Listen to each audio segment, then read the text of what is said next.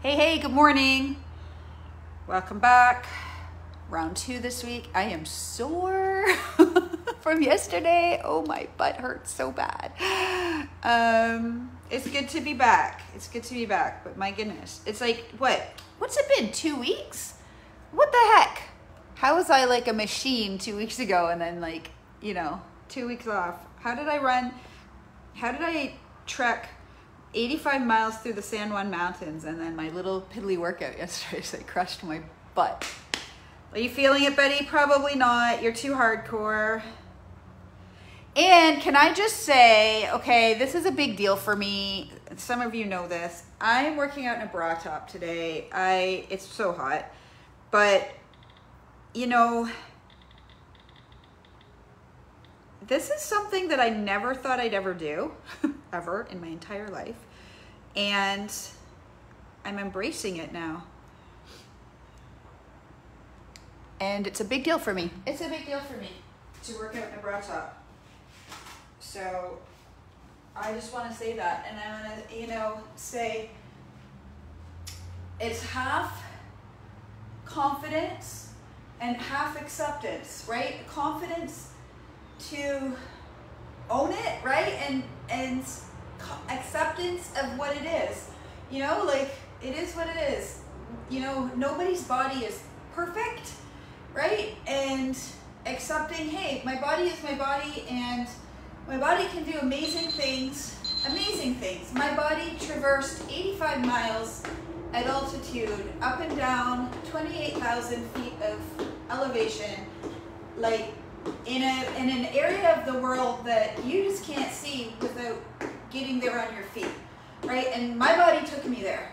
My body physically was able to take me to places. Oh, just saying it that way is such a cool thing, right? What can your body do for you? First ask, what can you do for your body? What's that JFK? Ask not what your country can do for you, but what can you do for your country? Ask not what your body will do for you. Ask what you can do for your body, right? What can you do for your body? You can move it. You can do yoga, which I did not do yesterday, and I did not do this morning, and I really need to do that after this workout. You can fuel it with good, proper, nutritional food, not the crap that we're surrounded by. I partly don't blame us because it's it's everywhere, right? It is. One of my newest clients, who was away with me this past weekend, said to me, I brought containers, I went grocery shopping, I went to get food, and I ended up just eating out all weekend because I couldn't resist. It's there. But I was thinking this yesterday, how quickly habits form. And they go just as quickly. But for example, the 5-day drop is a great example of it. It's 5 days. And what I've kind of observed coming out of that program is people taking habits that they had in 5 days. Those habits are now habits that they sort of stick to. I would not have thought so, right? When you look at how hard it is to build a new habit for people, getting up early, having that glass of water, people commit to something for 5 days and those habits stick after the 5 days, which is why the success rate of that program is through the roof in terms of weight loss maintenance, because it's like you're all in, I guess, for 5 days versus being kind of in for 90 days, so to speak, right? So think about when you normally would take on a new program, whether it's nutrition based or exercise based. How long does it take you to get in the habit of going to the gym or working out, right? So long, but yet if you commit for 5 days to walk every morning, I bet you in that 6th day, you're going out for a walk that morning. It doesn't take long to build a habit. Conversely, it does not take long to lose a habit, right? So I was gone for, I don't know, the minute that you go on vacation, right? You're outside of your environment, you know, you have a new set of circumstances around you, you have a new set of, you know, stimulants kind of thing in terms of, you know, what your routine is and whatever. Everything starts, like, you forget what you do every day, right? Because you don't have the triggers, the habitual triggers. And, you know, you go on vacation and, you know, what you do the first day sticks. So if you get up and go for a walk the first day, if I get up and I go for a run, if I get up and make, you know, my breakfast, I do it the next day too, without even thinking. So it's just funny. So it's almost like you got to take that. You got to take one day and establish a routine. And it takes probably 2, by day 3, that routine is now, it's now routine. Anyways, I don't know what my point of all that. Oh, because, you know, when you travel, you have routines. You know, how many of you, like, you go on a baseball tournament, or you go on a hockey tournament, or you travel to the cottage, you have specific places where you stop for gas. You have, you know, you're like, you get ice cream one time on the way up to the cottage, you're getting ice cream the next time on the way up to the cottage. You stop for coffee, you stop for Tim's. You know, these patterns. So, like, when you're traveling, you have patterns. You know, people are like, well, I can't stick to my diet when I'm traveling. You know, you make your new pattern. You go to Aldi, you get your groceries, and you establish a new pattern. Boom. It's just as easy as eating out. I guarantee you. You know, my secret weapon, honestly, to make it that much easier, is Pampered Chef sells these micro cookers, I think they're called. And basically you can cook veggies. I cook my eggs and I use it as a dish. So it's super multifaceted in the microwave. So I get up in the morning, you know, instead of going to the breakfast bar and hoping that they have something for me to eat, you know, I pick up some eggs, some egg whites, I make them in some kale, make it in the microwave. Super simple. I traveled for 3 weeks, I mean all over the place, like on planes even, so I couldn't take all my stuff with me. I took my micro cooker, I took my mini kettle, I took my spork, and you know, I had to go grocery shopping. I had to go to get some food, but I stuck to, I probably ate better. And, like, I didn't have a scale with me when I was away, but I was really curious. I know my friend Kathleen, who traveled with me, she said she lost weight. She got back, and we ate a lot, but we were eating all really simple, good foods. So you can eat well. It's a matter of establishing a new habit. And I would say the other piece is getting addicted to feeling good. Because when you're addicted to feeling good, you know, the only exception when I can eat garbage is right after an event. Like, I definitely indulged, but it was a couple days later. I came off the course Saturday night, just under 40 hours I had been out there, and all I wanted was like good food, like food. I think I ate, we had to drive. Where I came off course was literally in the middle of nowhere, like literally, not a town anywhere nearby. So we had to drive to get to the closest town to stay the night. And we had bread, and I had my tuna packets. So that's my other ninja tip for traveling, is you buy, they're easier to find in the States. So next time you're at Target, or you know, Aldi is better, they're 75 cents.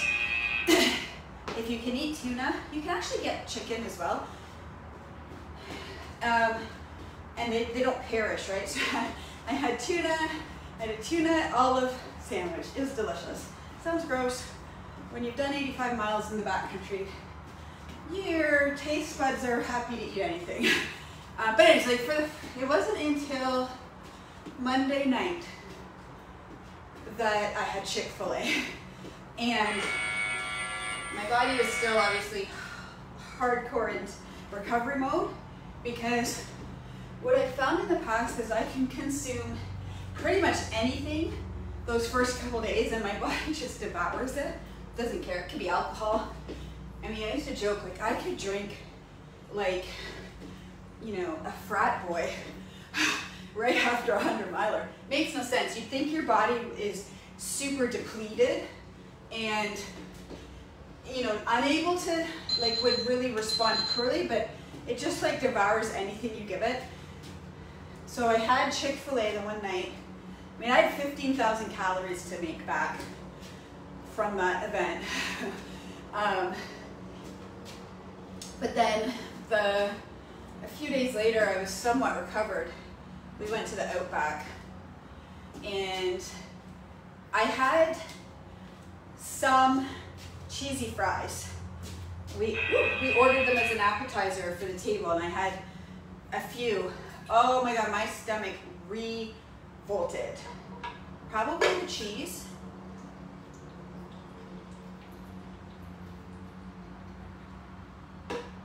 I just haven't had cheese. I haven't really eaten cheese much since I started the Best Me program.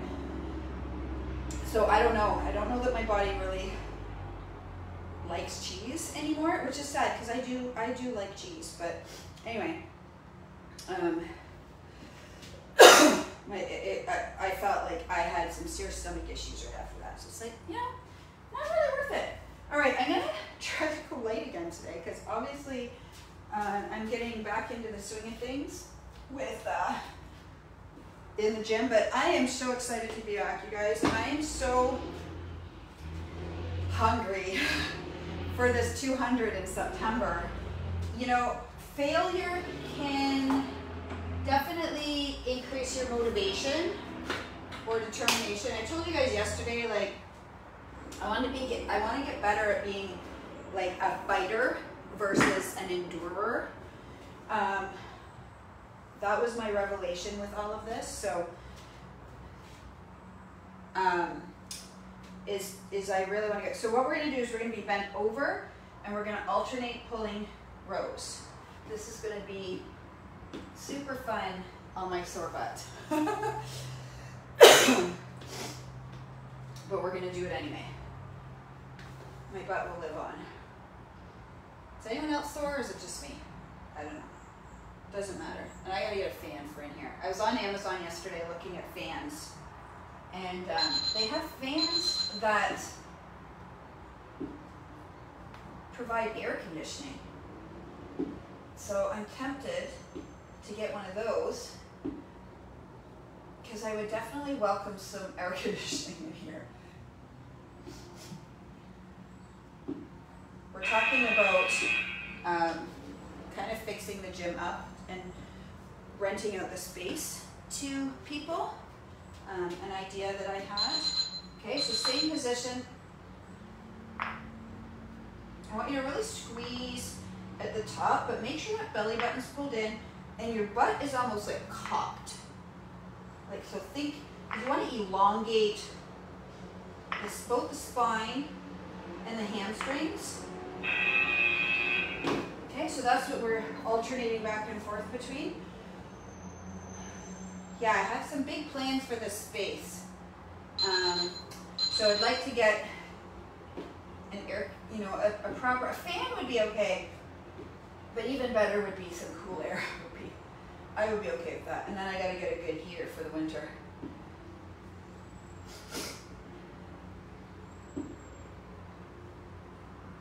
So pulling and really squeezing, not squeezing, but flexing. The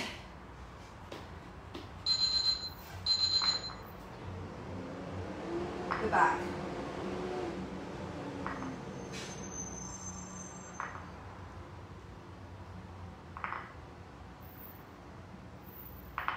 So flexing at the top.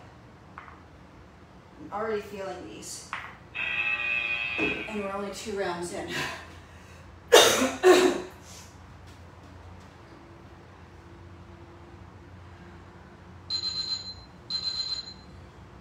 We're going to do upper body and core today.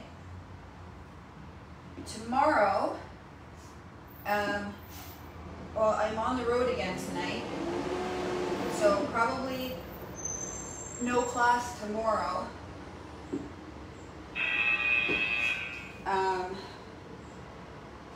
And next week should be back to normal again. Grayson, my son has like a college showcase, college visit tomorrow in Pennsylvania. And it starts at 9. So I probably won't really be able to squeeze one in the morning. I'm really focused on good quality sleep still. So, but I'm still up at 6:30 every morning, and I've slept really well every night.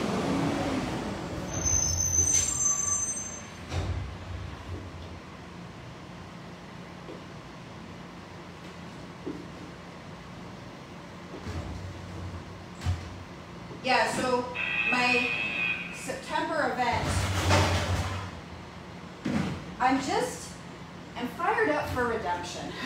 And I don't even like calling it redemption, because redemption sounds like I failed or I messed up. And I'm really trying not to look at it that way. I'm just kind of looking at it like, it wasn't my day out there, and it was bigger than me. And I haven't told my husband yet, but I want to put my name back in to the lottery for next year. I won't get in. I mean, the fact that I got in once is, I may never get in again, but I certainly think it'll take a few years. Had I been able to finish, I would have gone into what's called the finishers bracket, and I would have been pulled from that pool. Although in a way, I almost think it's harder to get in that way. I think you have a chance as a female right now to get into hard rock. So my Bigfoot qualifier is good for another year. Okay, we're gonna do chest now. So we did back, so we're gonna be on the ground, and I'm gonna give you a couple options. You can do glute, or you can just do like this, and we're gonna alternate with flies. So I'm gonna start with these.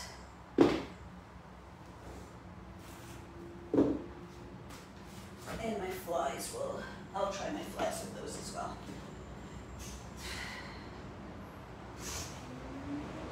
I don't necessarily want to go next year. I just want to make sure I get my name in the lottery for another year so that counts. And then I can run another qualifier at some point. I don't think my Divide 200 is a qualifier. The Tahoe 200 just ended. I really want to do that one.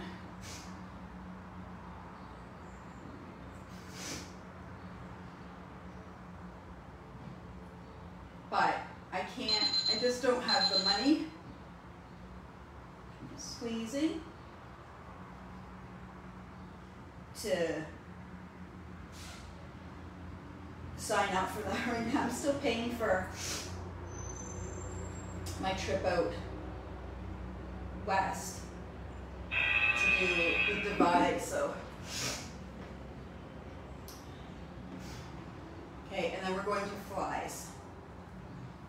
So butt can be up or down. I might alternate.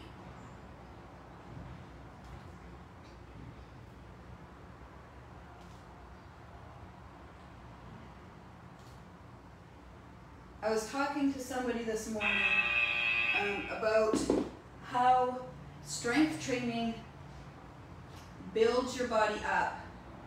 And it's like most of what we do in life breaks our body down, right? Running breaks my body down. Climbing mountains breaks my body down. Life breaks our body down. Sitting, the way we eat, our lifestyle, it breaks our body down. It's like wear and tear on our body, right? It's like driving your vehicle is wear and tear. Strength training builds your body back up. So strength training is what's gonna build your body into a strong, healthy machine that can endure, like I was talking about yesterday, endure like the challenges of life, right? Whether that's inflicted challenges like running a half marathon, running a 5K, running 100 or 200 miles. Like strength training is what gives you the durability to do life.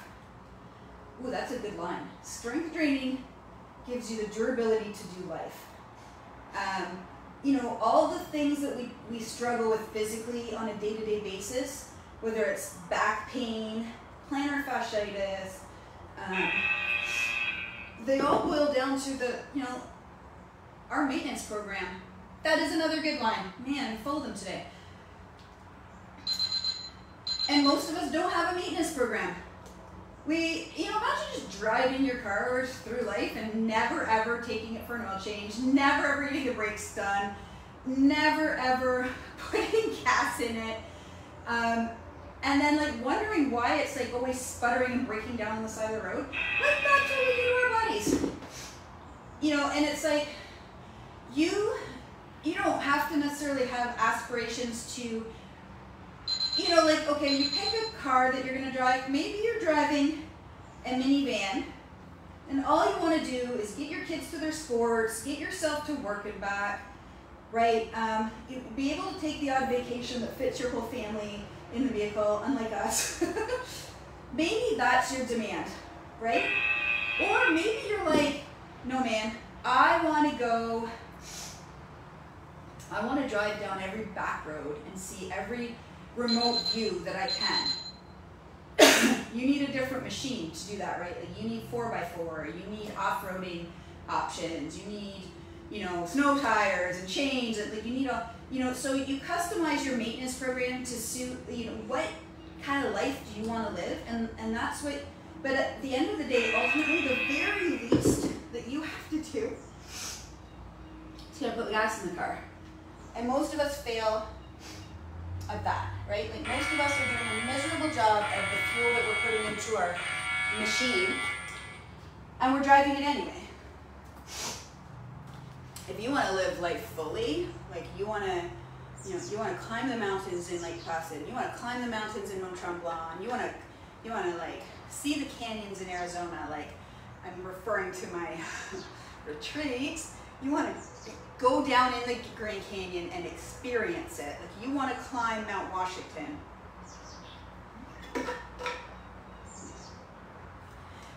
Right? You gotta take care of your vehicle. You gotta build, first of all, you gotta build a different vehicle. Oh my God, listen to me coughing and spewing, right? I am taking care of my vehicle. Sleep, food, strength training. And then I would say some mobility stuff on the side. But strength training, the proper strategic strength training will give you an awful lot of mobility options.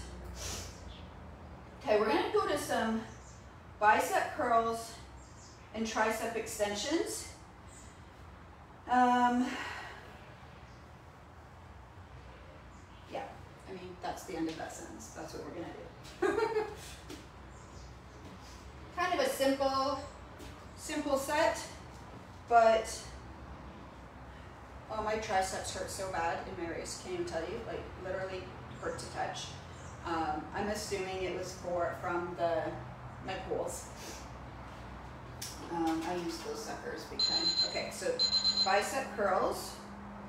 So 1, 2, 3, down. No, up, 1, 2, 3. Up, 1, 2, 3. Up, 1, 2, 3. Okay, and then we're going to tricep extensions. I'm getting aggressive here, I gotta wait. So up, 1, 2, 3. Up, 1, 2, 3. My focus since coming off of the course has been food and sleep. food and sleep, food and sleep. So I've done pretty good in that regard. I've failed a bit, I'm not gonna lie, when it comes to, you know, self-care, more self-care type stuff. So I gotta get on top of that. Next week, I think I get back to my normal routine of running in the morning. I haven't run yet. This weather is not really making me excited to run, I'm not gonna lie. I'm not a fan of the humidity. But here's the thing, like, this is why I kind of got on this tangent, is like, you can be training in the gym, you can be strength training, and you can be building your body back up while your body's recovering.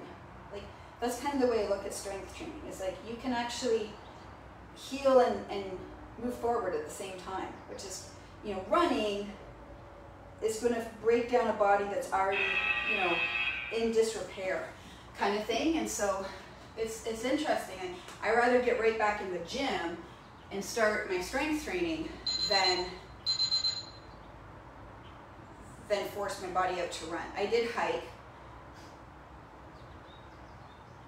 and I'm going for a hike / run Friday. I'm going to go out and just see what my body wants to do.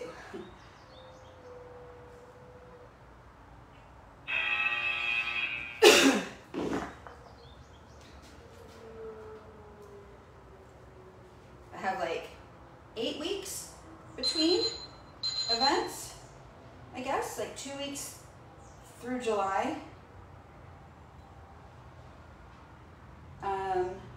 You know, 4 weeks of August, 2 weeks of September. So, but about 8 weeks. The training, for the most part, is in the bag, right? But 2 weeks of recovery was my plan. A week or so of tapering or rest before the event. That gives me 4 or 5 week block to actually do some training. So I have to decide. I haven't figured out yet what I want to focus on, other than definitely mindset stuff. I'm kind of lost as to what I want to do. It'll come to me though. It always does. I feel like training is partly intuition for me.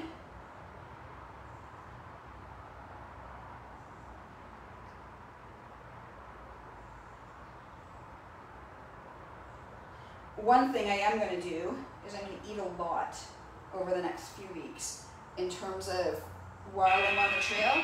Like, I am going to eat my face off and train my body to eat out there. Because there's 2 solutions, 2 viable solutions out there that can solve almost every problem. And I think it's sleep and I think it's food. I didn't have time to sleep really, and I couldn't sleep enough.